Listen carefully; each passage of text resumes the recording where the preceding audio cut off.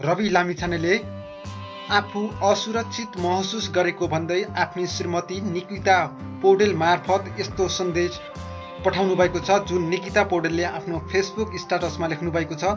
शालिग्राम पुडा सैनिकको घटनाको विषयमा मैले प्रहरीलाई अनुसन्धानमा सघाउनु पर्दछ भनेको थिएँ, तर 5औं दिनसम्म हिरासतमा रहँदा मैले मेरो तर्फबाट पूर्ण रूपमा प्रहरीलाई सहयोग गरे पनि म र मेरा सहकर्मी युवराज कडेल र यो घटनामा नाम जोडिएकी अस्मिता कार्की रुकुको बयान लिए पश्चात यो घटनामा हाम्रो कहीँ कतै संलग्नता नदेखेको पोइन्ट वाइज स्पष्ट भइरहेको बेला फेरि 5 दिनको म्याद थप्दै प्रहरीले चलाएको कदम हामीलाई फसाउने गरी सुनियोजित र नियतपूर्ण रहेको स्पष्ट पार्न चाहन्छु।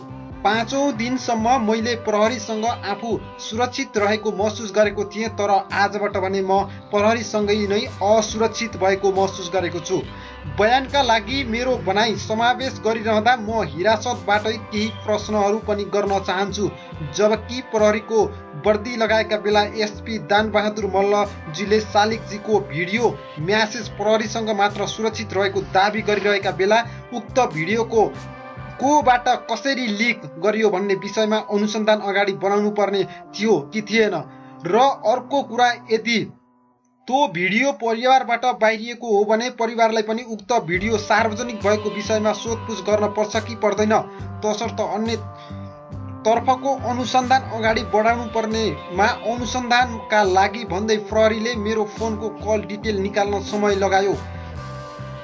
यो विषयमा पनि म प्रश्न गर्न चाहन्छु। प्रहरीले 2 दिनभित्रै कल डिटेल सजिलै निकाल्न सक्छ, तर मलाई फसाउने नियत सहित समय लम्बाइको विषयमा मैले आफूलाई यहाँभित्र असुरक्षित रहेको महसुस गरेको छु।